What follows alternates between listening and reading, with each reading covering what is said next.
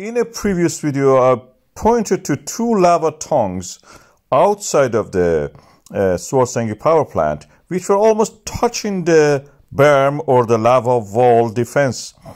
And now today we can say that one of them, not this one, has actually crossed the line and is now inside the lava defenses. These are the three original ones which we're trying to stop. The third one is to the edge of it, and that's the moment that it actually entered and past that area.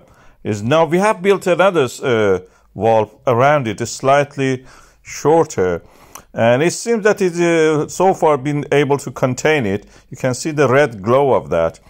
But this one is interesting. The one at the center, near the center, is not active, but the one to the corner on the left side is the one that I mentioned.